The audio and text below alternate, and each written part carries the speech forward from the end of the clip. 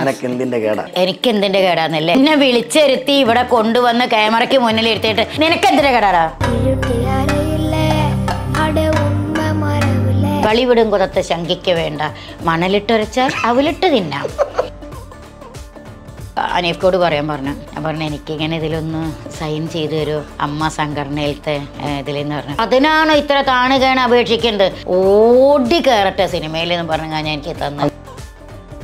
എന്ന് രാവിലെ പേപ്പർ തുറന്നാലും അവിടെ സ്വർണം പിടിച്ചു, ലഹരി സാധനങ്ങൾ പിടിച്ചു. ഒരിക്കലും തക്കതായി ഒരു ശിക്ഷ കൊടുത്താൽ നാളെ ഇത് ആവർത്തിക്കൂ. ഇന്നാണുങ്ങളെ കുറ്റം പറഞ്ഞിട്ട് കാര്യമില്ല. നമ്മളിപ്പോ ഡ്രസ്സ് ചെയ്യുന്നത് എന്തിനാ? മറക്കാൻ. ഇന്ന് ഡ്രസ്സ് ചെയ്യുന്നത് എന്തിനാ? കാണിക്കാൻ. എനിക്ക് പറ്റിയ മോനായിണ്ട് നീ. ഒരു കൈ ഞാൻ നിനക്ക് തരണം. ഈ തൃശ്ശൂർ ടൗണിൽ നിന്ന് ഒരുത്തന്നെ ഞാൻ കോടയോണ്ട് അടിച്ചിട്ടുണ്ട്.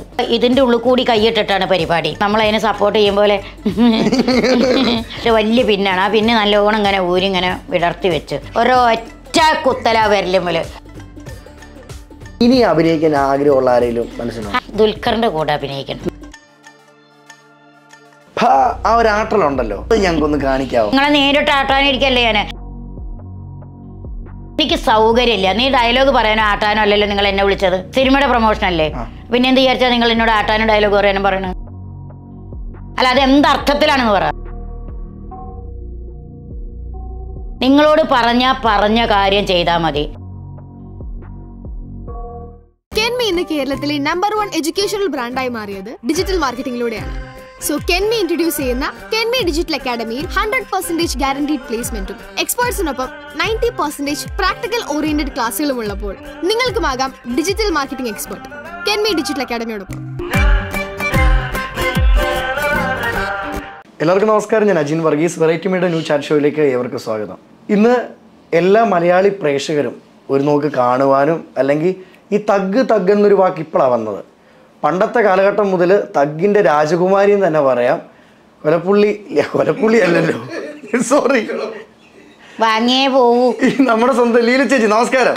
നമസ്കാരം ലീല ചേച്ചി. ഒരുപാട് സന്തോഷം കേട്ടോ. കാരണം കൊലപ്പുള്ളി എന്ന് ഞാൻ അറിയാതെ പറഞ്ഞതാണ്. ആ ഒരു പേരിലൊക്കെ വന്നത് എങ്ങനെയാ ചേച്ചി? ഞാൻ കോഴിക്കോട് മുക്കം പന്നിക്കോടാണ് എൻ്റെ സ്വദേശം. ഞാൻ ജനിച്ചു വളർന്ന്. ഞാൻ നാടകം ആണ്, സ്റ്റേജ് ആർട്ടിസ്റ്റാണ്. ഞാനും എൻ്റെ ഹസ്ബൻഡും കൂടി ഇങ്ങനെ നാടകപരമായിട്ട് ഞങ്ങളിങ്ങനെ ഉലകം ചുറ്റും വാലിബനായി അങ്ങനെ പോന്ന് ഞങ്ങൾ എറണാകുളത്ത് മറ്റേ ഈ കുളപ്പുള്ളി എന്ന് പറഞ്ഞ സ്ഥലത്തെത്തി. നാടകമായിട്ടാണ്, സിനിമയും സീരിയലൊന്നും എത്തിയിട്ടില്ല. അപ്പോൾ അവിടുന്ന് റേഡിയോ നാടക ഓഡീഷന് വന്ന് അങ്ങനെ ഓഡീഷന് വിളിച്ചു. ഓഡീഷൻ പാസ്സായിട്ട് 3 മാസത്തിൻ്റെ ഉള്ളിൽ ഫസ്റ്റ് ഒരു നാടകം കിട്ടി. ആദ്യമായിട്ട് ഓഡീഷൻ പാസ്സായി 3 മാസം കഴിഞ്ഞപ്പോൾ ഒരു നാടകം കിട്ടി. ആ നാടകത്തിന് ചെന്നപ്പോൾ അവിടെ പേരൊക്കെ ചോദിക്കും നമ്മളോട്. ഞാൻ എഴുതി കൊടുത്തത് ഷൊർണൂർ ടു പി ഒ ആണ് ഞാൻ താമസിക്കുന്നത്. കുളപ്പുള്ളിയാണ്, Shoranur to P O. Leela Krishnakumar, ഭർത്താവിൻ്റെ പേര് കൂട്ടിയിട്ടാണ് വിളിക്കല്. അന്ന് എം തങ്കമണി ചേച്ചിയാണ് തൃശ്ശൂർ നിലയത്തിൽ ഇതിൻ്റെയൊക്കെ പ്രോഗ്രാമിൻ്റെ ആൾ. ചേച്ചി അത് ആ കൃഷ്ണകുമാറിനെ അങ്ങോട്ട് വെട്ടിയിട്ട് അവിടെ കുളപ്പുള്ളിയൊക്കെ ലീല കുളപ്പുള്ളി എന്നാക്കി. അപ്പോൾ 9 മണിക്ക് നാടകം ഉള്ളതിന് 8 മണിക്ക് റേഡിയോ തുറന്ന് കാത്തിരിക്കുകയാണ് ഞാൻ. അങ്ങനെയാണ് നാടകം അനൗൺസ് ചെയ്തപ്പോൾ കുളപ്പുള്ളി ലീലയാണ് വരുന്നത്. അങ്ങനെയാണ് പേര് അവിടെ തുടക്കം കുറിച്ചത്. പക്ഷെ ഇപ്പോൾ അത് നല്ലൊരു ഐശ്വര്യമായി തോന്നി. ഐശ്വര്യമായി തന്നെ. കാരണം എല്ലാവരും ആ ഒരു വെറൈറ്റി പേരെന്ന് തന്നെ പറയല്ലേ. ഇനി നമ്മുടെ ഇപ്പോൾ നമ്മൾ സംസാരിക്കുന്ന ഈ ഒരു സിനിമയുടെ വിശേഷത്തെ പറ്റി പറയുവാണെങ്കിൽ എങ്ങനെ ഉണ്ടായിരുന്നു ലൊക്കേഷനൊക്കെ? അനക്കെന്തിന്റെ കേടാ? അതാദ്യം പറയണ്ടേ. എനിക്കെന്തിന്റെ കേടാന്നല്ലേ? എന്നെ വിളിച്ചിരുത്തി ഇവിടെ കൊണ്ടുവന്ന് ക്യാമറയ്ക്ക് മുന്നിൽ ഇരുത്തിയിട്ട് നിനക്കെന്തിന്റെ കേടാടാ? നീ എന്നെ നോക്കണ്ട, ഞാൻ അഭിനയിച്ച സിനിമയുടെ പേര് പറഞ്ഞതാ.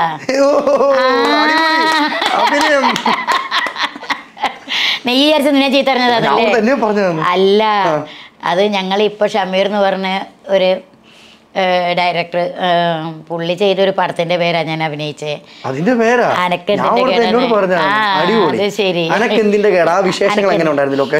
നല്ല വിശേഷങ്ങളാണ്. പക്ഷേ സിനിമയുടെ കഥയും കാര്യമൊന്നും എനിക്കറിയില്ല. അറിഞ്ഞാലും ഞാനോട്ട് പറയുകയില്ല. കാരണം നമ്മൾ അഭിനയിക്കാൻ വിളിക്കുമ്പോൾ നമുക്ക് പറഞ്ഞു തരത്തില്ല.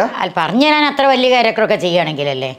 ഇത് ഇപ്പം ഞാൻ ചെയ്തെന്ന് പറഞ്ഞാൽ മനീഷ്യ എന്ന് പറഞ്ഞ ഞാനും കൂടി ഞങ്ങൾ ഒരു ടൈലറിങ് യൂണിറ്റിൻ്റെ, അതല്ല മറ്റേ ഫാഷൻ ഡിസൈനർ, അവളുടെ അച്ഛൻ നടത്തിയിരുന്നതാണ്. ആ കാലത്ത് ഞാൻ അവിടെ ഞാനായിരുന്നു ഏറ്റവും വലിയ ഫാഷൻ ഡിസൈനർ. അച്ഛൻ മരിച്ചുപോയി, അവള് അത് ഏറ്റെടുത്തപ്പോൾ അവളായി അവിടെ ഏറ്റവും വലിയ ആള്. അപ്പോൾ പിന്നെ അവളും ഞാനും തമ്മിലുള്ള പോട്ടാപ്പൊട്ടി, അവളുടെ സ്വഭാവം എനിക്ക് പറ്റില്ല, എനിക്കിതെല്ലാം അറിയാലോ. അപ്പോൾ അവൾ ഇന്ന് ചെയ്യുന്ന കാര്യങ്ങളെല്ലാം ഞാൻ വിളിച്ചു പറയും, അത് അവൾക്ക് ഇഷ്ടപ്പെടൂല. അപ്പം അവളെ കണക്കിന് ഞാൻ ശമ്പളക്കാരത്തിയല്ലേ, ഞാൻ ശമ്പളക്കാരത്തിയെ ഞാൻ അംഗീകരിക്കില്ല. അങ്ങനെ തമ്മിലുള്ള ഒരു സാധാരണ ഞാൻ ചെയ്യുന്ന വേഷങ്ങൾ തന്നെ, അതിൽ പ്രത്യേകതയൊന്നുമില്ല അതിന്. പക്ഷെ ലീല ചേച്ചി ഏത് കഥാപാത്രം ചെയ്താലും അതെല്ലാം മലയാളികളുടെ മനസ്സിൽ ഒരു ഇടം നേടുന്ന കഥാപാത്രം തന്നെ. അത് ഞാൻ ഓർമ്മ പറഞ്ഞു വന്നപ്പം ഞാൻ ഒരു വീഡിയോ കാണിക്കാം. ലീല ചേച്ചിക്ക് ഇത് ഓർമ്മയുണ്ടോന്ന് അറിയത്തില്ല, ഭയങ്കര വൈറലായിരുന്നു.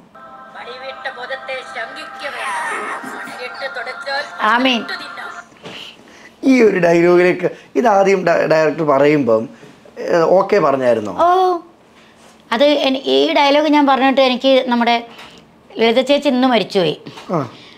നമ്മളെ ലളിതശ്രീ മറ്റേ നമ്മുടെ ശ്രീലത നമ്പൂരി, ലളിത ചേച്ചി ഞാനും കൂടെ ഒരു പടം ചെയ്യുമ്പോൾ ലളിത ചേച്ചി, ശ്രീലത നമ്പൂരി ഒന്നും മിണ്ടിയില്ലാതെ ഇരിക്കുകയാണ്. അപ്പോൾ ലളിത ചേച്ചി പറഞ്ഞു, ലീലയ്ക്ക് നാണമില്ലേ ഇങ്ങനത്തെ ഡയലോഗൊക്കെ പറഞ്ഞാൽ പറയാൻ, ലീല വില കെടുകയാണ്, മറ്റുള്ളവരെയും കൂടി വില കെടുക്കുകയാണ് എന്ന് പറഞ്ഞു. അപ്പം ശ്രീലതാമ്പൂരി ഒന്ന് ചിരിച്ചു, ഒന്നും പറഞ്ഞില്ല. ഞാൻ പറഞ്ഞു, അതെന്താ ചേച്ചി അങ്ങനെ പറയാമെന്ന് ചോദിച്ചു. അല്ല, ലീല എന്ത് വേഷവും ചെയ്യുന്നുണ്ടെന്ന് വിചാരിച്ചിട്ട് ഇങ്ങനത്തെ ഡയലോഗൊക്കെ പറയാൻ പാടുണ്ടോ ചോദിച്ചു. അപ്പം ഞാൻ പറഞ്ഞു, ഒരു റൈറ്ററൊക്കെ എഴുതാന്നുണ്ടെങ്കിൽ, ഒരു സംവിധായകൻ അത് പറഞ്ഞു തരാന്നുണ്ടെങ്കിൽ, ഒരു ആർട്ടിസ്റ്റിന് എന്തുകൊണ്ട് അത് പറഞ്ഞുകൂടാ? അടിപൊളി. ഞാൻ ചോദിച്ചതാ. കാരണം എഴുതുന്നയാൾ റൈറ്ററാണ്, അയാൾ എഴുതിയ സാധനമാണ് ഈ ഡയറക്ടർ ചെയ്യുന്നത്. ഇവർ രണ്ടും കഴിഞ്ഞാലുള്ള ഒരു ആർട്ടിസ്റ്റ് ഏറ്റവും തലപ്പത്തുള്ള ആൾക്ക് അത് ചെയ്യാം, അതിൻ്റെ താഴെയുള്ള ആൾക്കും ചെയ്യാന്നുണ്ടെങ്കിൽ പിന്നെ അതിൻ്റെ താഴെയുള്ളവർക്ക് എന്തുകൊണ്ട് ചെയ്തുകൂടാ? അത് അവര് ചേച്ചി സമർപ്പിക്കുമ്പോൾ ചേച്ചി ക്യാരക്ടർ ചെയ്യാൻ പറ്റുമെന്നൊരു വിശ്വാസമുണ്ട്. അവർക്ക് വിശ്വാസമുള്ളതുകൊണ്ടാണല്ലോ അവർ എന്നെ വിളിച്ചു തന്നത്.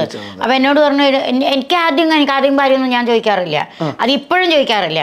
പടത്തിന് വിളിക്കുമ്പോൾ ഒറ്റ കാര്യമൊക്കെ പറയുള്ളൂ, എല്ലായിടത്തും ഞാൻ പറയണതാണ്. പടത്തിന് നല്ല എന്ത് വർക്കിന് വിളിച്ചാലും തുണിയും വേണം, പണവും വേണം. ഇത് മെയിനാണ്. ഇത് രണ്ടും മെയിനാണ്. അത് രണ്ടും ഇല്ലാണ്ട് പറ്റില്ല. എൻ്റെ അമ്മയെ പോറ്റണം, അതാണ് എൻ്റെ മെയിന്. അപ്പോൾ ഇവരിതുപോലെ തന്നു, എനിക്കൊരു ഇതുമില്ല. ഞാൻ പറഞ്ഞു, അതിനെന്താ അവർ പറയാൻ പറ്റുമെന്നൊന്നും ചോദിച്ചിട്ടില്ല. അവർ ഡയലോഗ് ഇങ്ങനെ പറഞ്ഞു തന്നു. അതായത് ഇവൻ അവനെ മകനെ വിളിക്കുന്നതാണ്. അല്ല, അത് വിളിക്കുന്നതല്ലേ അവൻ, അല്ല അവൻ വളി വിടുമ്പോൾ ഞാൻ വിളി കേൾക്കുക. എന്തോന്ന് വിളി കേട്ടിട്ട് വരുമ്പോഴാണ് പറയും, കള്ള് കുടിക്കാതിരിക്കുന്നവർ പറയേ, പിന്നെ വളിയിടാനൊരു മകനും വിളി കേൾക്കാനൊരു തള്ളിയും. അപ്പം പറയും, വളി വിടും കുതത്തെ ശങ്കിക്ക വേണ്ട, മണലിട്ടൊരച്ചാൽ അവലിട്ട് തിന്നാം. അതിനിപ്പോൾ എന്താ അത്ര പറയാനുള്ളത്? ഞാൻ പറഞ്ഞു, ഒരു റൈറ്റർക്ക് എഴുതാനും ഒരു ഡയറക്ടർക്ക് പറഞ്ഞു തരാന്നുണ്ടെങ്കിൽ എല്ലാവരെയും കൊണ്ട് ഒരാളെ ചിരിപ്പിക്കുക എന്ന് പറയുന്നത് ചെറിയ സംഭവം അല്ല. ചേച്ചി അതുപോലെ ഡയലോഗിനെ ചേച്ചിയിൽ വൽക്കരിച്ച് അത് പറയുമ്പം ഈ ഒരു സീൻ അവിടെ ചെയ്യുമ്പോൾ എല്ലാവരും ചിരിയായിരുന്നു. എല്ലാവരും ചിരിയായിരുന്നു. എത്ര ടേക്കിലാണ് ഇത് ചെയ്തത്? എനിക്ക് എന്നെ സംബന്ധിച്ച് അത് ഞാൻ വേറെ ഒരു ഇതും വെച്ച് പറയല്ല, ഭഗവാൻ തന്നെ ഒരു അനുഗ്രഹമായിരിക്കാം. ആയിരിക്കാം എന്നല്ല, എൻ്റെ അമ്മയുടെയും ഭഗവാന്റെ അനുഗ്രഹം. ഒരു പ്രാവശ്യം ഓക്കെ ആവണമെന്നാണ് എൻ്റെ മനസ്സിൽ. അത് കഴിഞ്ഞില്ലേ രണ്ടാമത്തെ ടേക്കിന് ഓക്കെ ആയിരിക്കണം, മൂന്നാമതാകുമ്പോഴേക്ക് എൻ്റെ കയ്യിൽ നിന്നെല്ലാം പോകും. ഇത്രയും വന്ന പടങ്ങളിലെല്ലാം 2 ടേക്കിൽ 1 ടേക്കിൽ ഓക്കെ ആക്കിയിട്ടുണ്ട് മിക്കവാറും. അടിപൊളി. മിക്കവാറും അങ്ങനെയാണുള്ളത്, മിക്കവാറും ഒറ്റ ടേക്കിനാണ്. എന്നെ എല്ലാവരും കളിയൊക്കെ തന്നെ ചെയ്യൂ. പിന്നെ എന്താ ആദ്യത്തെ ഒന്നാമത്തെ ടേക്ക് ആർട്ടിസ്റ്റ്, ആ ടേക്ക് ആർട്ടിസ്റ്റ് എന്ന് പറഞ്ഞാൽ കളിയൊക്കെ തന്നെ ചെയ്യും. ചേച്ചി ഇപ്പം പറഞ്ഞു ഡയലോഗ് ഉണ്ടല്ലോ, മറ്റേ മണലിട്ട കൊതത്തെ. ഇതുപോലെ തന്നെ വേറെ ഡയലോഗുകൾ ഇതുപോലെ ഉണ്ടോ ഇറക്കാതെ പോയത്? എന്തോ ഇതുപോലത്തെ ഡയലോഗ് തന്നെ മറ്റു സിനിമകളിലുള്ളതുണ്ടോ? അല്ല, എനിക്ക് ഡയലോഗ് മിക്കവാറും അങ്ങനത്തെ ഒക്കെ അല്ലേ കിട്ടാറുള്ളൂ. ആ ഒരു പാറ്റേൺ വേറെ കിട്ടണമെന്ന് ആഗ്രഹിച്ചിട്ടില്ല? അങ്ങനെയൊന്നുമില്ല. എനിക്ക് ഏത് തന്നാലും ഒരു ഡയറക്ടർ പറഞ്ഞാൽ അതിൻ്റെ 50% അവർക്ക് ചെയ്ത് കൊടുക്കണം എന്നുള്ളൊരു മനസ്സ് മാത്രമേ ഉള്ളൂ. അത് 50 അല്ല 100 കൊടുക്കുന്നുണ്ട് കേട്ടോ. അതുപോലെ തന്നെ നമുക്ക് എല്ലാവർക്കും മറ്റേ ഡയലോഗ് പോലെ തന്നെ ഓർത്തു വെക്കാൻ പറ്റുന്നൊരു വീഡിയോയും കൂടെ കാണിക്കട്ടെ. പുലിവാൽ കല്യാണം പോരട്ടെ.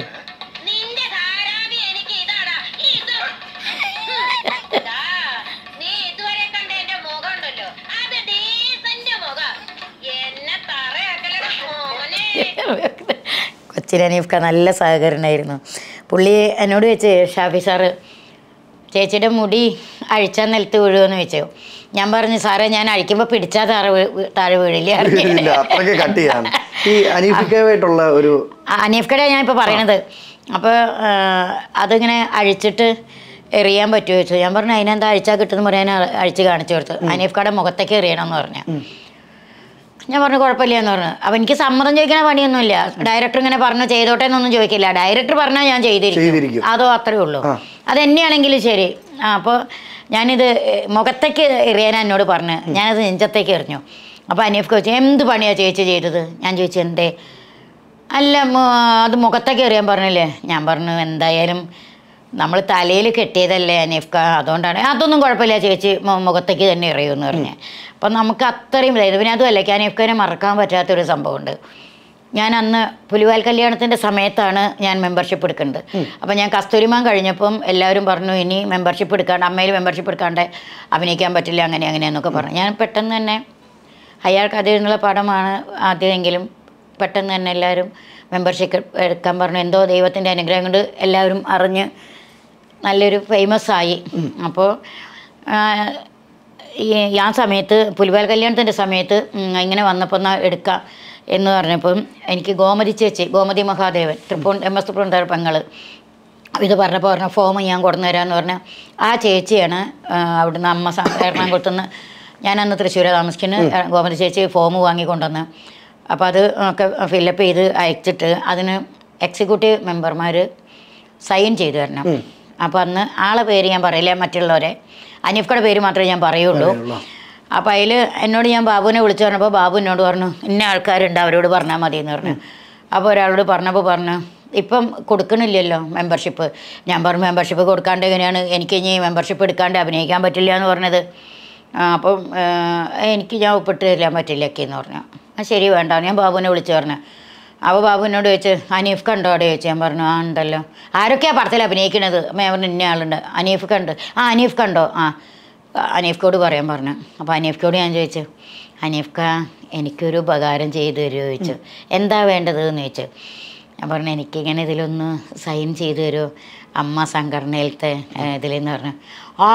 അതിനാണോ ഇത്ര താണുകയാണ് അപേക്ഷിക്കേണ്ടത് എന്ന് പറഞ്ഞ് വാങ്ങി സൈൻ ചെയ്ത് തന്നിട്ട് പറഞ്ഞു ഓടി കയറട്ടെ സിനിമയിൽ എന്ന് പറഞ്ഞു ഞാൻ എനിക്ക് തന്നു. ആ ഒരു അനുഗ്രഹം തന്നെ ഓടിനെയാണ് ഞാൻ സിനിമയിൽ കയറിയത്. അന്ന് തൊട്ട് ഇന്ന് വരെ എനിക്ക് കമൽ സാറ് എന്നെ എൻ്റെ നാടകം കണ്ടിട്ട് വിളിച്ചതാണ് സിനിമയിലേക്ക്. അനീഫ്ക്കടെ പിന്നെ അനീഫ്ക്ക മരിച്ചിട്ട് പോലിക്ക് കാണാനോ പോകാനോ ഒന്നിനും പറ്റിയില്ല. അന്ന് നമ്മളെ തള്ളി പറഞ്ഞവരൊക്കെ ഇന്ന് നമ്മളെ കാണുന്നുണ്ടോ? പിന്നെന്ത്, അവരോടൊപ്പം എപ്പോഴും അഭിനയിക്കുന്നുണ്ട്. അടിപൊളി. അതൊക്കെയാണ് ഒരു തിരിച്ചടി എന്ന് പറയുന്നത് അല്ലേ? ലീല ചേച്ചി ഇപ്പം ഒരുപാട് ജനഹൃദയങ്ങൾ അറിയുന്നു, ഈ ഒരു സിനിമാ മേഖലയിൽ ഉയർന്നു നിൽക്കുന്നു. പഴയ കാലഘട്ട സിനിമയും ഇപ്പോഴത്തെ സിനിമയും തമ്മിലുള്ള വ്യത്യാസങ്ങൾ, അതോടൊപ്പം ഇപ്പം ലഹരി ഓരോ നടന്മാരിലേക്ക് കൂടിയിരിക്കുക. പണ്ടത്തെ കാലത്തും ഇതൊക്കെ ഉണ്ടായിരുന്നോ? പണ്ടത്തെ കാലത്ത് ഇതൊന്നുമില്ല. ഇനി ഉണ്ടെങ്കിൽ തന്നെ വളരെ ഒളിവും മറവിലും ഒക്കെ ആയിട്ടേ ഉണ്ടാവുള്ളൂ. കാരണം ഇതൊരു സുപ്രഭാതത്തിൽ പൊട്ടി മുളയ്ക്കില്ലല്ലോ. അതെ അതെ, ഒരു സുപ്രഭാതത്തിൽ പൊട്ടി മുളയ്ക്കില്ല ഒന്നും. അപ്പോൾ കാലാകാലങ്ങൾക്ക് മുമ്പേ ഉണ്ടായിരിക്കും. പക്ഷേ അന്നൊക്കെ അതിനൊരു അടുക്കും ചിട്ടകളും ഒക്കെ ഉണ്ടായിരുന്നു. പണ്ടത്തെ കാലത്തൊക്കെ എന്ന് പറഞ്ഞു എൻ്റെ ഒന്നും ചെറുപ്പത്തിൽ അച്ഛനും മക്കളും ഒരുമിച്ചിരുന്നൊന്നും മദ്യപിക്കില്ല.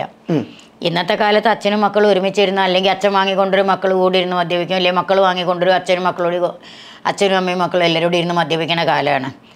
അപ്പോൾ പിന്നെ അതിനെക്കുറിച്ച് നമ്മൾ എന്താ പറഞ്ഞിട്ട് കാര്യം? പിന്നെ ഇത് നമുക്ക് കേടാണ് എന്നുള്ളത് എല്ലാവർക്കും അറിയാം. അതിൽ തന്നെ എഴുതി വെച്ചിട്ടുണ്ട്. അതിൽ തന്നെ എഴുതി വെച്ചിട്ടുണ്ട്. ഇപ്പം നമ്മളൊരു സീനിൽ തന്നെ കാണിക്കുകയാണെങ്കിൽ ശരീരത്തിന് ആരോഗ്യത്തിന് ഹാനികരം എന്നും പറഞ്ഞിട്ടാണ് ഇത് ചെയ്ത് കാണിക്കുന്നത്. പിന്നെ അത് മാത്രമല്ല, ഞാനത് പറയാൻ പാടില്ല. കാരണം എന്താ വെച്ചാൽ ഞാൻ പറയുമ്പോൾ അല്ലെങ്കിൽ തന്നെ ഞാൻ എന്തെങ്കിലും ഒന്ന് പറഞ്ഞാൽ ഒരു 2 തമിഴ് ചെയ്ത കാരണം കൊണ്ട് എനിക്ക് മൊത്തം പാരാ മലയാളത്തിൽ. അതും തമിഴ് ഭയങ്കര ഫേമസാ. അതുകൊണ്ടാണ് ഇപ്പോൾ പലരും അത് ഏതോ ഒരു പ്രൊമോഷൻ ഇട്ട് പറഞ്ഞതിൻ്റെ ഇടയിൽ പറയാം, ഒരു പ്രൊമോഷൻ ചാനൽ വരെ ഇട്ടു. പിന്നെ കുളപ്പുള്ളി ലീല ചേച്ചി വലിയ ദളപതിയുടെ സെറ്റിൽ നിന്നും ചെറിയ ദളപതിയുടെ സെറ്റിലേക്ക്, അവിടെ നിന്ന് സുന്ദർസിയുടെ സെറ്റിലേക്ക് എന്നൊക്കെ പറഞ്ഞാൽ ഏതോ ഒരു പ്രൊമോഷൻ ചാനൽ വരെ ഇട്ടാൽ അതെനിക്ക് ഭയങ്കര ഭാര്യയായി. അതുകാരം പിന്നെ മലയാളം പറഞ്ഞിട്ടാക്കി ഞാൻ മലയാളത്തിൽ വിളിച്ചാൽ പോവില്ല, പോണത് തന്നെ ഭയങ്കര പൈസ പറയും, പിന്നെ ലൊക്കേഷനിൽ ചെയ്യാൻ ഭയങ്കര പ്രശ്നമാണ്. അപ്പം ഞാൻ പറഞ്ഞു ഈ പ്രശ്നം എന്താണെന്ന് അറിഞ്ഞാലൊന്നും ഉണ്ടാക്കി വെക്കായിരുന്നു. ഞാൻ എവിടെ ചെന്നാൽ ഈ വാപോയ കോടാലി, ഞാൻ എല്ലാവരും അടുത്ത് അങ്ങനെ കോമഡി പറഞ്ഞുകൊണ്ട് നിൽക്കാന്നല്ലാണ്ട് ഞാൻ വേറൊന്നിനും പോവാറില്ല. അതാണ് ഞാൻ. അപ്പോൾ ഇപ്പം എന്താ പറഞ്ഞുകൊണ്ടെന്ന് മറന്നു. ഈ അവിടെ പിടിച്ചു ഇവിടെ പിടിച്ചു മറ്റേതാക്കി മറിച്ചതാക്കി എന്ന് പറയുന്നു. ഇവിടെ ശിക്ഷയുണ്ടോ ശരിക്ക്? കേരളത്തിൽ ശിക്ഷ ഇല്ല. എന്ന് രാവിലെ പേപ്പർ തുറന്നാലും അവിടെ സ്വർണം പിടിച്ചു, ഇവിടെ മറ്റേ അതിൻ്റെ പേരൊന്നും എനിക്കറിയില്ല, ലഹരി സാധനങ്ങൾ പിടിച്ചു, അവിടെ കള്ളക്കടത്ത് പിടിച്ചു, ഇവിടെ കള്ളക്കടത്ത് പിടിച്ചു. ഒരിക്കൽ തക്കതായി ഒരു ശിക്ഷ കൊടുത്താൽ നാളെ ഇത് ആവർത്തിക്കുമോ? ഇല്ല, ആവർത്തിക്കില്ല. അപ്പം നമ്മളിവിടെ എന്താണ്, അതിന് നിൽക്കുന്നവർ തന്നെ അവർക്ക് സപ്പോർട്ടാണ്. അതുപോലെ തന്നെ ഒരു സ്ത്രീകൾ ഇപ്പം ഓരോ മാതാപിതാക്കളും പെൺകുട്ടികളെ സിനിമയിലോട്ട് വിടാൻ തന്നെ പേടിയുള്ള ഒരു വിഭാഗം ആളുകളുണ്ട്. സിനിമ വന്നു കഴിഞ്ഞാൽ മോള് പിഴച്ചു പോകും, സിനിമ വന്നു കഴിഞ്ഞാൽ വഴി പിടിച്ചു പോകും. ആ പറയുന്നതിലൊക്കെ കാര്യമുണ്ടോ? ആ പറയണതിൽ ഒരു കാര്യമില്ല. ഇപ്പം ഞാൻ പറയാം, താനൊരാണാണ്, ഞാനൊരു പെണ്ണാണ്. പക്ഷെ പ്രായത്തെ നോക്കാണ്ട് ചെറുപ്പമാണെന്ന് വിചാരിക്കുക. എൻ്റെ സമ്മതം ഉണ്ടെങ്കിൽ മാത്രമേ തനിക്ക് എൻ്റെ അടുത്ത് വരാൻ പറ്റുള്ളൂ. കൈ കൊടുക്കും, അത്രേ ഉള്ളൂ. മനസ്സിലായി? പിന്നെ എങ്ങനെയെങ്കിലും താൻ എന്നെ ഒന്ന് അപായപ്പെടുത്തിയെന്ന് വിചാരിക്കും. ഒരാണിൻ്റെ ശക്തി ഒരിക്കലും ഒരു പെണ്ണിനില്ല. ഒരിക്കലും ഞാൻ കീഴടങ്ങിപ്പോയി എന്ന് വിചാരിക്കേ, അബദ്ധവശാൽ അതിൽ നിന്ന് പുറത്തിങ്ങോട്ട് വന്നാൽ പിന്നെ നീ ജീവനോടുകൂടി ഉണ്ടാവില്ല. അവനെ തീർക്കും. അല്ലെങ്കിൽ അത് തീർക്കാനുള്ള പണി ഉണ്ടാക്കണം. അതാണ് പെണ്ണാവേണ്ടത്. പിന്നെ ഒരുത്തം നടക്കുമോ ഒരു പെണ്ണിന്റെ വഴിയെ? നടക്കത്തില്ല. ഈ ഒരു സ്പിരിറ്റ് എല്ലാ പെൺപിള്ളേർക്കും ഉണ്ടായിരുന്ന തകർത്തേനല്ലോ. അതിനെല്ലാ പെൺപിള്ളേർക്കും ഉണ്ടാവില്ലല്ലോ. ഞാൻ ഒരു കാര്യം പറയട്ടെ, ഞാൻ പണ്ടും പറഞ്ഞത് തന്നെയാ, നമ്മളിപ്പോൾ ഡ്രസ്സ് ചെയ്യുന്നത് എന്തിനാ? മറയ്ക്കാൻ അല്ലേ? അതെ. ഇന്ന് ഡ്രസ്സ് ചെയ്യുന്നത് എന്തിനാ? കാണിക്കാൻ. അതാണ് ഇതിന്റെ വ്യത്യാസം. എനിക്ക് പറ്റിയ മോനായിണ്ട് നീ. ഒരു കൈ ഞാൻ നിനക്ക് തരണം. ഇതാണ്. ഇന്നാണുങ്ങളെ കുറ്റം പറഞ്ഞിട്ട് കാര്യമില്ല. ഞാനിപ്പോൾ വയസ്സായതാ, ഞാനിതങ്ങോട്ട് കയറ്റി കാഞ്ഞിട്ട് ഒരു ഇവിടം വരെ കയറ്റി വെച്ചും കാഞ്ഞിട്ട് ഇവിടം വരെ അങ്ങ് കയറ്റി വെച്ച് ഇതൊക്കെ അങ്ങ് കഴിഞ്ഞ് ഇത്രയും കാട്ടിയിടുന്ന നീയും നോക്കി പോകൂലേ? ഞാൻ തീർച്ചയായിട്ടും നോക്കി പോവും. ആണുങ്ങളെ പറഞ്ഞിട്ട് കാര്യമില്ല. നമ്മൾ നടക്കേണ്ട രീതിയിൽ നമ്മൾ നടക്കണം. മനസ്സിലായോ? ഓടും കൂലിയും സമ. അതായത് നമ്മളിപ്പോൾ ഒരു വിളക്ക് വാങ്ങാൻ ഒരു 2 കിലോ ഓട് വാങ്ങിക്കൊടുത്താൽ ആ ഓടിന് 12 രൂപ വിലയെങ്കിൽ അതേ കൂലി തന്നെയാണ് പോലെ അത് പണിയണവർക്ക് വന്ന് ആ 12. അപ്പം 2 സമം. ഒരാളെ കുറ്റപ്പെടുത്താനൊന്നും പറ്റൂല. നമ്മളിവിടെ സ്ത്രീകളെയും പുരുഷന്മാരെയും കുറ്റപ്പെടുത്തുമല്ലോ. എന്നിരുന്നാൽ പോലും എല്ലാവരും പറയും കേരളത്തിൽ പീഡനം കൂടുതലാണ്. ചേച്ചി മാന്യമായിട്ടുള്ള ഡ്രസ് ഇട്ട് വന്നു, സെയിം ടൈം ചേച്ചി എല്ലാം കാണിച്ചുകൊണ്ടുള്ള ഡ്രസ് ഇട്ട് വന്നു. എല്ലാവരും കാണിച്ചുകൊണ്ട് വരുന്നതേ നോക്കത്തുള്ളൂ. അതാ ഞാനും പറഞ്ഞത്. ഇപ്പം ഞാൻ നേരെ മറിച്ച് ഞാൻ ചുരിദാർ ഇടാറുണ്ട്, ടോപ്പ് ഇടാറുണ്ട്. അല്ല ഇപ്പം സീനിലൊക്കെ ആണെന്നുണ്ടെങ്കിൽ ഇപ്പം എനിക്ക് ഇവിടം വരെ ഡ്രസ്സ് ഇടുന്നതിന് ഒരു കുഴപ്പമില്ല. ഏത് സീനിൽ ഏത് വേഷം ഞാൻ ഇവിടം വരെ വേണം. ഇവിടുന്ന് മേലോട്ട് വയ്യ, തുണിയില്ലാണ്ട് വയ്യ. ഇവിടുന്ന് ഇങ്ങോട്ടും വേണം, ഇവിടെയൊക്കെ തുണി വേണം. പിന്നെ ഞാൻ മുണ്ടും ബ്ലൗസും ഇട്ടിട്ട് ഞാൻ ചെയ്യും. പണ്ട് ഇന്നിപ്പോൾ എനിക്ക് ഞാൻ തന്നെ ഭാര്യയാണ്, ഒരു വീട്ടുവേലക്കാരുടെ വേഷമാണ്. വേലക്കാരി ഏതാ കൊച്ചമ്മ ഏതാന്ന് ചോദിച്ചറിയണം, അല്ലേ നെറ്റേമിൽ എഴുതി ഒട്ടിക്കണം. മനസ്സിലായി? ശരിയല്ലേ? ഞാനൊരു വേലക്കാരിയാണ്, മുണ്ടും ബ്ലൗസ് ഇടാൻ പറഞ്ഞാൽ ഇപ്പം ആരും അങ്ങനെ മുണ്ടും ബ്ലൗസും ഇട്ടിട്ട് ചെയ്യുന്നില്ല. അതുകൊണ്ട് ഒരു തോർത്ത് മേലെ ഇടും. അപ്പം ഞാനത് പറഞ്ഞാൽ പറയാം അവൾക്ക് അവളുടേത് എല്ലാവരെയും കാണിക്കാനാന്ന് പറയും. അതാവും പറയാം. ഞാൻ ഒന്നും പറയാറില്ല, എൻ്റെ കാര്യങ്ങൾ മാത്രമേ പറയാറുള്ളൂ. പക്ഷേ നമ്മൾക്ക് എല്ലാം നിലനിൽക്കണമെങ്കിൽ, എല്ലാത്തിനും അതിൻ്റേതായിട്ടുള്ള മര്യാദ വേണമെങ്കിൽ നമ്മളും കുറേ അതേ മര്യാദയെ കൂടിയൊക്കെ പോകണം. അതായത് നോ പറയേണ്ടടുത്ത് നോ പറയാൻ പഠിക്കണം. നോ പറയേണ്ടി വന്നാൽ നോ പറയണം. നിന്നെ അടിക്കേണ്ടി വന്നാൽ അടിക്കണം. ഇപ്പുറത്ത് വരുന്ന വൈഷമ്യങ്ങൾ പിന്നെ ചിന്തിക്കാവൂ?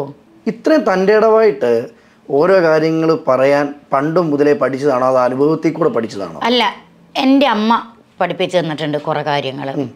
പിന്നെ അതുപോലെ എന്നെ കല്യാണം കഴിച്ചതിൻ്റെ ശേഷം ഭർത്താവും പഠിപ്പിച്ചു തന്നിട്ടുണ്ട്. എനിക്ക് 16 വയസ്സ് 1 മാസമായപ്പോഴാണ് കല്യാണം കഴിഞ്ഞത്. അത്രയും ചെറുപ്പത്തിൽ കല്യാണം കഴിഞ്ഞതാണ്. പിന്നെ എത്ര ചെറുപ്പത്തിൽ കഴിഞ്ഞാലും നമുക്ക് ആ ഒരു ബന്ധങ്ങളും ഭാര്യ ഭർത്താവ് ഒരു ജീവിതമൊക്കെ ആയി വരുമ്പോൾ നമുക്ക് താനേ വിവരങ്ങൾ വെക്കുമല്ലോ.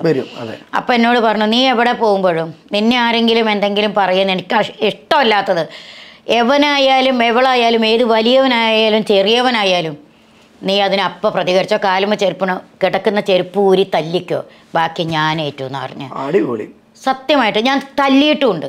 പാലക്കാട് ഞാൻ നാടകത്തിന് പോണ സമയത്ത്, അമേച്ചർ നാടകത്തിന് പോകുമ്പോൾ ഇതുപോലെ തന്നെ ഹസ്ബൻഡ് ഞാൻ വരാൻ നീ നടന്നപ്പോൾ ബസ് ഇറങ്ങിയിട്ട് കുറച്ച് ദൂരം ഒരു ഇടവഴി കൂടി ഉണ്ട്. ഞാനൊരു ചായ കുടിച്ചിട്ട് വരാം, നിനക്ക് ചായ എനിക്ക് വേണ്ട പറഞ്ഞു. അപ്പോൾ റിഹേഴ്സലിൻ്റെ ആ വീട്ടിലേക്ക് നടന്നു പോവാം. ഒരുത്തം വന്നു കഴിഞ്ഞാൽ അത് ഞാൻ ഹീലുള്ള ചെരുപ്പാണ് ഇടുക, വെയ്റ്റ്ലെസ് ഒന്നുമല്ല, അല്ല വെയിറ്റ് ഉണ്ടാവുക ചെരുപ്പ്. ഒരിടവഴി കൂടി ഇങ്ങനെ ഇങ്ങോട്ട് വന്നിട്ട് എന്നോട് അനാവശ്യം പറഞ്ഞു. എന്തേന്ന് ചോദിച്ചു. അപ്പോൾ ഞാൻ ഇവനോട് സഹകരിക്കണ പോലെ നിന്ന് ചെരുപ്പ് ഊരി കാഞ്ഞ് ഒറ്റയടി എടുത്ത് എന്താടാ നിനക്ക് വേണ്ടതെന്ന് ചോദിച്ചു. സാധാരണ പെണ്ണല്ല അത് കേട്ടോ, നാടകക്കാരെല്ലാവരും ഒരേ കണ്ണുകൊണ്ട് കാണരുത്. അവരെ വഴിക്ക് പോയിട്ട് പിന്നെ പുല്ല് മുളച്ചിട്ടില്ല. ഈ തൃശ്ശൂർ ടൗണിൽ നിന്ന് ഒരുത്തന്നെ ഞാൻ കൊടയോണ്ട് അടിച്ചിട്ടുണ്ട്. നീ വേറെ ലെവലാണല്ലോ. തൃശ്ശൂർ ടൗണിൽ നിന്ന്. അത് എൻ്റെ ഭർത്താവ് അവിടെ ടൈലറിങ്ങിന് ജോൺസേൻ്റെ കട എന്ന് പറയും. തൃശ്ശൂർ ഗ്രൗണ്ടിൽ മുനിസിപ്പൽ സ്റ്റാൻഡില്ലേ, മുനിസിപ്പൽ സ്റ്റാൻഡ് നിങ്ങോട്ട് കയറിയിട്ട് ഇങ്ങനെ ലെഫ്റ്റിലേക്ക് കുറച്ചങ്ങോട്ട് പോയാൽ മേളിലോട്ടുള്ള കടയിലാണ്. എന്നും ഞാൻ പുള്ളിക്ക് ചോറും കൊണ്ടുപോകും. ചോറും കൊണ്ടുപോകും. ഞാൻ അന്ന് സാരിയാണ് കൊടുക്കല്ലേ, ചുരിദാറൊന്നുമില്ല, ഞാൻ പിൻ ചെയ്യൊന്നുമില്ല. എപ്പോഴാണ് ഇങ്ങനെയൊക്കെ അങ്ങനെ സാരിയുടെ തല അങ്ങോട്ട് ഇട്ടേക്കും. എന്നും ഒരുത്ത സാരിയിലെ തല ഇങ്ങനെ പിടിച്ചിട്ട് ഇങ്ങനെ ഒരു പറയാറുണ്ട് ഓരോന്ന്. ഇവനോട് എന്ത് പകരം പറയണമെന്നില്ല. എൻ്റെ ഭർത്താവാണെങ്കിൽ വെട്ടൊന്നെങ്കിൽ മുറിയുണ്ടെന്നുള്ള സ്വഭാവമാണ്. തൃശ്ശൂർ പൂരപ്പറമ്പിലിട്ട് തല്ലിയതാണ് മറ്റുള്ളവരെ. ഉത്സവം കണ്ടുകൊണ്ടിരിക്കുക, പൂരം കണ്ടുകൊണ്ടിരിക്കുമ്പോൾ എന്തോന്ന് പറഞ്ഞിട്ട്. അപ്പോൾ ഇങ്ങനെ പോകുമ്പോൾ ഒരു ദിവസം ഞാനിങ്ങനെ ആലോചിച്ചു, അവൻ എന്താ പറയണമെന്ന് അറിയണമല്ലോ. അപ്പോൾ ഇവൻ പറയണത് ഞാൻ കേട്ടു. കേട്ടിട്ട് ഞാനിങ്ങനെ മെല്ലെ ഇവൻ പറയണതിന് സപ്പോർട്ട് നിൽക്കണം. അപ്പോൾ ഇന്നും കാലുള്ള കുട, എന്നത്തെ പോലെ 3 മടക്കും 4 മടക്കൂടെ കുടയൊന്നും അല്ല. ചോറും കൊണ്ടുപോകുമ്പോൾ ഈ കുടയുണ്ട് എൻ്റെ കയ്യിൽ. അപ്പോൾ ഇങ്ങനെ ചോദിച്ച്, അപ്പോൾ ഇവൻ ചോദിച്ച ഭാഷ ഇപ്പോൾ പറയണില്ല. അങ്ങനെ ചോദിച്ചു. ഞാൻ മെല്ലെ ചിരിക്കണ ശബ്ദത്തിലിട്ട് ഇങ്ങനെ ചിരിക്കണ പോലെ ഇങ്ങനെ ചിരിച്ച് കഴിഞ്ഞ് ഇവൻ്റെ മുഖത്ത് നോക്കി ഒന്ന് ഇങ്ങനെ ചിരിച്ച് കോട്ട എടുത്ത് ഒറ്റ എണ്ണാണ്ട് കൊടുത്തു. എന്നിട്ട് അവൻ പറഞ്ഞു എനിക്ക് ഭ്രാന്താണെന്നും പറഞ്ഞു ഞാൻ അവിടെ നടന്നു. അപ്പോൾ ഒരു തക്കുവ എന്നുള്ളൊരു കടയുണ്ട് അവിടെ.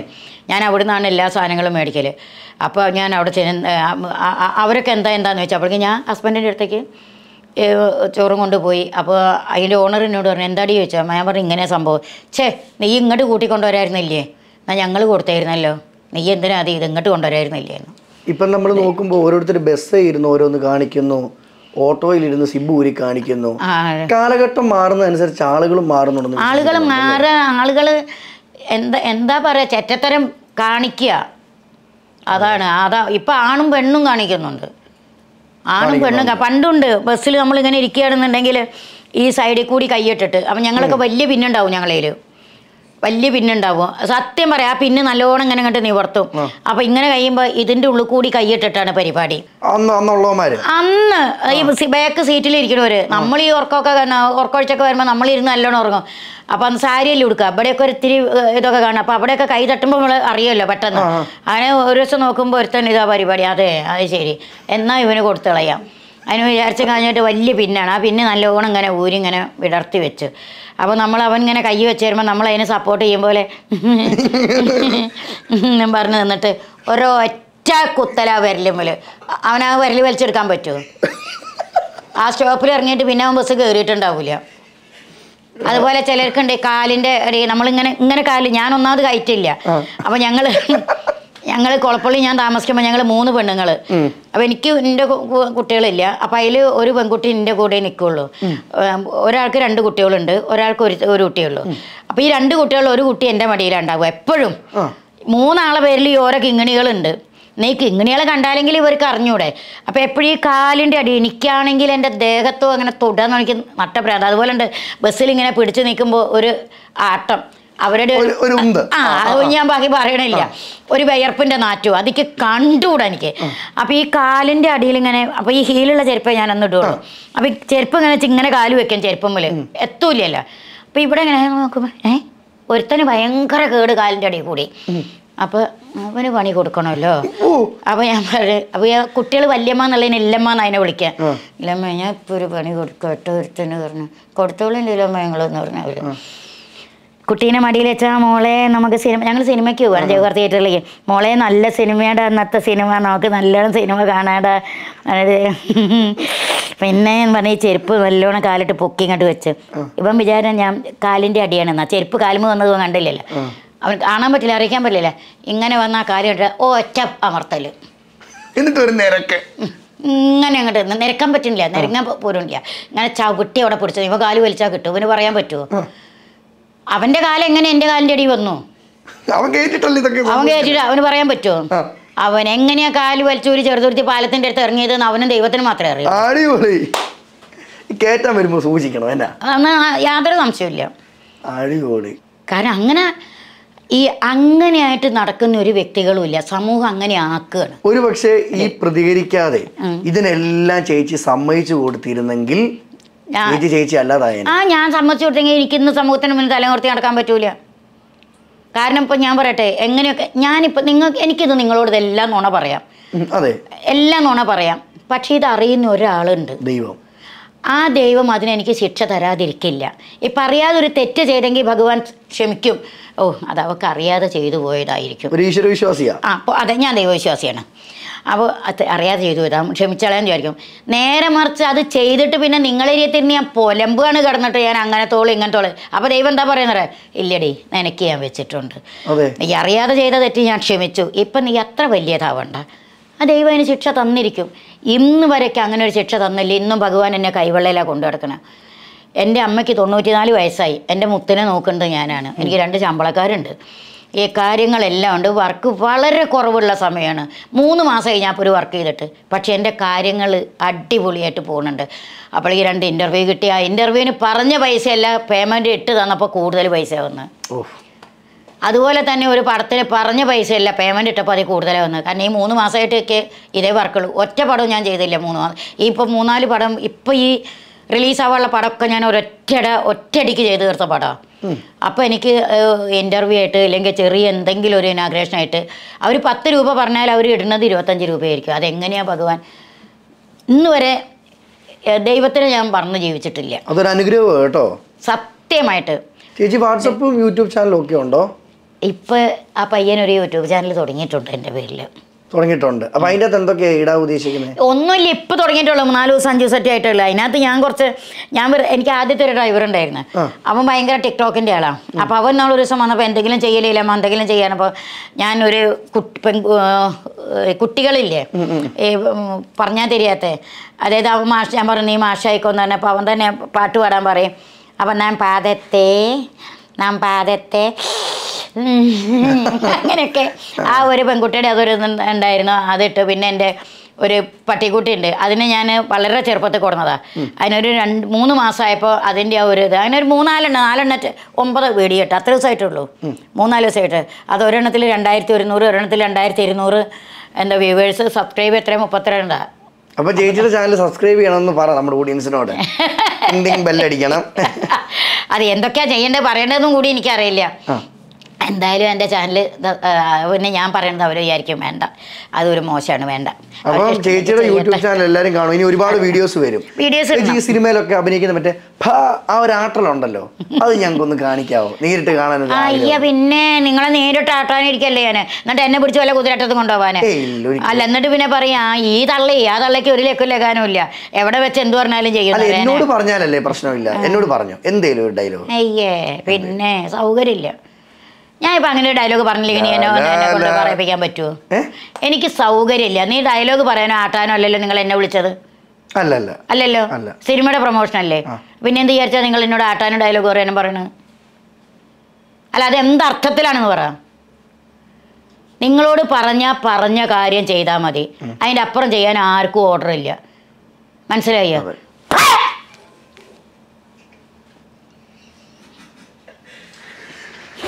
എൻ്റെ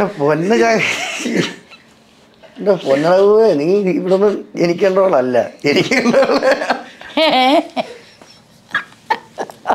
അയ്യോ സന്തോഷം. എടാ ഞാനങ്ങ് ഇരുന്ന് പോയി,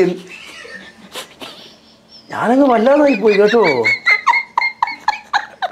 കുറച്ചുകൂടി കഴിഞ്ഞാൽ ഇവൻ കരഞ്ഞേനെ. സത്യം, ഞാൻ വേഗം നിർത്തിയതാ. ഭയങ്കര അഭിനയം. ഞാൻ ചിന്തിച്ചു ഇതേമിത് സീരിയസ് ആണോ. അപ്പൊ ഇനി ഒരുപാട് സിനിമകൾ ജീവിതത്തിൽ കിട്ടട്ടെ കേട്ടോ. കാരണം എനിക്ക് പറയാൻ ഇനി വാക്കുകളില്ല. സന്തോഷം. നിങ്ങളുടെയൊക്കെ സ്നേഹത്തിന്, അകമഴിഞ്ഞ സ്നേഹത്തിന്. ഇനി ഒരുപാട് ആളുകളോട് അഭിനയിച്ചിട്ടുണ്ട് എന്ന് നമുക്കറിയാം. ഇനി അഭിനയിക്കാൻ ആഗ്രഹമുള്ള ആരെങ്കിലും മനസ്സിലുണ്ട്? ആഗ്രഹം കൊണ്ട് ദുൽഖറിന്റെ കൂടെ അഭിനയിക്കണം നായികയായിട്ട്. വളരെ സന്തോഷം. മീഡിയം ടോപ്പ് ഇട്ടിട്ടാണെങ്കിൽ ശരി. പിന്നെ നമ്മുടെ കാളിദാസൻ, ജയറാം. ആ കുട്ടി എന്നോട് ഇങ്ങോട്ട്, എനിക്ക് മനസ്സിലായില്ല ഒരു ദിവസം, ഞാൻ ഡബ് ചെയ്യാൻ അങ്ങോട്ട് പോവാ. ഞാനിപ്പോൾ ടിക്ടോക്ക് ചെയ്ത് പറഞ്ഞാൽ അവനെ 6 വർഷം അവൻ എൻ്റെ കൂടെ നിന്നതാ, ഷിബു എന്ന് പറയും. അപ്പം ഞങ്ങൾ മോഹൻലാലിൻ്റെ സ്റ്റുഡിയോ ഇരിക്കുക. അവൻ ലിഫ്റ്റ് ഇറങ്ങി ഇങ്ങോട്ട് വന്ന് ഞാൻ അങ്ങോട്ട് കയറാൻ നിൽക്കുമ്പോൾ പറഞ്ഞു, ആൻറ്റി ഞാൻ കാളിദാസൻ. ഞാൻ ചോദിച്ചു ഏത് കാളിദാസനെ? പറഞ്ഞു ജയറാമിൻ്റെ മോന്. അയ്യോ മോനെ എനിക്ക് അറിഞ്ഞില്ല കേട്ടോ. എനിക്ക് മനസ്സിലായി ആൻറ്റിക്ക് അറിഞ്ഞില്ല എന്ന്. ചെയ്യാൻ ഞങ്ങൾ വർത്താനം പറഞ്ഞിട്ട് പോകുന്ന ലിഫ്റ്റ് കയറുമ്പോൾ ഷിബു പറയാം ഏത് ജയറാം ചോദിക്കാഞ്ഞത് എൻ്റെ ഭാഗ്യം, അതും ചോദിക്കുന്നു വിചാരിച്ച് ഞാൻ പേടിച്ച് നിൽക്കുകയായിരുന്നു എന്നാണ്. അതുപോലെ എന്നെ ഇങ്ങോട്ട് വന്ന് പരിചയപ്പെട്ട ആ കുട്ടി. അതുപോലെ ഞാനിപ്പോൾ മണിയമ്പിള്ള രാജേൻ്റെ മകൻ്റെ കൂടെ അഭിനയിച്ചു. അപ്പോൾ ഞാൻ പറഞ്ഞു അവനോട്, എടാ അച്ഛൻ്റെ മുത്തശ്ശിയാവാൻ പറ്റി, നിൻ്റെ മുത്തശ്ശിയാവാൻ പറ്റി, അതെനിക്ക് വലിയൊരു ക്രെഡിറ്റ് തന്നെയാണ്. അച്ഛൻ്റെയും മകൻ്റെയും മുത്തശ്ശിയാവുക എന്ന് പറഞ്ഞാൽ അച്ഛനൊരു വാഴ വെച്ചു എന്നുള്ള പടത്തിൽ അച്ഛനൊരു വാഴ വെച്ചു. അവൻ മണിയമ്പിള്ളയുടെ മകനാണ് നായകൻ. മണിയമ്പിള്ളയുടെ മുത്തശ്ശിയായിട്ട് ചെയ്തിട്ടുണ്ട്, ഇപ്പം മകൻ്റെ മുത്തശ്ശിയായിട്ടും ചെയ്തു. ചേച്ചി എത്ര പ്രായമായാലും ഉണ്ടല്ലോ ചേച്ചിയുടെ മുഖത്ത് ഈ പുഞ്ചിരി ഉണ്ടല്ലോ. അല്ല അതാണ് ഏറ്റവും മലയാളികൾ കാണാൻ ആഗ്രഹിക്കുന്നത്. ഇത് സോപ്പിടലൊന്നുമല്ല. ഞാൻ ഒരു വീഡിയോ കണ്ടായിരുന്നു, ഈ സോപ്പിട്ട് പതപ്പിച്ച് തീർന്നില്ലടാന്ന്. ഇതൊന്നുമല്ല, ശരിക്കും ഒരു ഐശ്വര്യം തന്നെയാണ്. ഇത് ദൈവം നിന്നൊരു അനുഗ്രഹം തന്നെ. അല്ല, അത് വേറെ ഒന്നല്ല മോനെ. ഞാൻ പറഞ്ഞില്ലേ, എൻ്റെ അമ്മയ്ക്ക് വെള്ളം കൊടുക്കാൻ ആരും ഉണ്ടാവില്ല, ഞാൻ ദൈവത്തിനറിയാം. അമ്മയുടെ ഗർഭപാത്രത്തിൽ നമ്മളെല്ലാവരും നമ്മുടെ അമ്മയുടെ ഗർഭപാത്രത്തിൽ കിടക്കുമ്പോൾ തന്നെ ഭഗവാൻ വരച്ചിടുന്നുണ്ട്, നീ ഇന്ന രീതിയിലൊക്കെ ജീവിക്കുക എന്നുള്ളത്. ഞാൻ നേരത്തെ പറഞ്ഞു, ഏത് ട്രാക്ക് വഴി പോയാലും ദൈവം വിചാരത്തോട് നമ്മൾ എത്തും അല്ലേ, യാതൊരു സംശയവും ഇല്ല. ഞാൻ നാളെ സിനിമ കയറുമായിരിക്കും. ഞാൻ നിന്റെ മനസ്സിൽ ആഗ്രഹം ഉണ്ടെങ്കിലും ദൈവം നിനക്കത് നിരൂപിച്ചിട്ടുണ്ടെങ്കിലും താൻ പാതി ദൈവം പാതി. ദൈവം അപ്പോൾ പറയാണ്, തമ്പുരാൻ വായ എന്നെങ്കിൽ ഇര തരുമെന്ന് പറഞ്ഞു കഴിഞ്ഞാൽ മലന്ന് പറഞ്ഞ് വായ പറഞ്ഞാലും തമ്പുരാൻ മേളിൽ നിട്ടൊന്നും തരൂല. അതിനൊരു വഴി ഭഗവാൻ കാണിച്ചു തരും. ആ വഴി കൂടി നമ്മൾ അധ്വാനിക്കണം. സിനിമയിൽ അങ്ങനെ ആഗ്രഹമുണ്ട്, നിനക്ക് അങ്ങനെ ആഗ്രഹം ഉണ്ടെങ്കിൽ നിന്റെ ആഗ്രഹം നീ എല്ലാം ദൈവം ഒന്നാണ്, പക്ഷെ എന്നാലും പല പേരും ഉണ്ടല്ലോ. അപ്പോൾ ഏത് ദൈവത്തിനാണെന്ന് വെച്ചാൽ ആ ദൈവത്തിനോട് പറയുക, താൻ പാതി ദൈവം പാതി, എത്തിയിരിക്കും നാളെ. അപ്പോൾ എന്നെ അനുഗ്രഹിക്കണം. ഞാനാരും മോനെ, പക്ഷെ എന്നാലും ശരി, നിന്റെ ആഗ്രഹം നിനക്ക് സഫലമാവട്ടെ. ആ സർവ്വ ജഗദീശ്വരന്മാർ നിന്നെ അനുഗ്രഹിക്കട്ടെ. നീ എന്താണോ സിനിമയിൽ ആഗ്രഹിക്കുന്നത് അത് നിനക്ക് നടക്കട്ടെ. ഈശ്വരന്മാർ നിന്നെ അനുഗ്രഹിക്കട്ടെ. ചേച്ചി നമ്മളോട് ഇത്രയും നേരം സംസാരിച്ചു, പങ്കുവെച്ചു.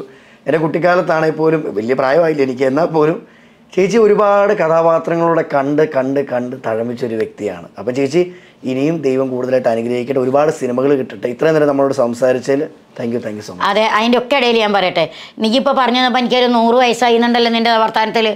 അവൻ നിർത്തുകയെന്നും പറഞ്ഞു കഴിഞ്ഞാൽ എനിക്കൊരു പാര വെച്ച് നിർത്താൻ വേണ്ടിയിട്ട്. ചങ്ക് എന്നും ചെറുപ്പക്കാര് തന്നെ. Love you. Thank you. Okay, സന്തോഷം.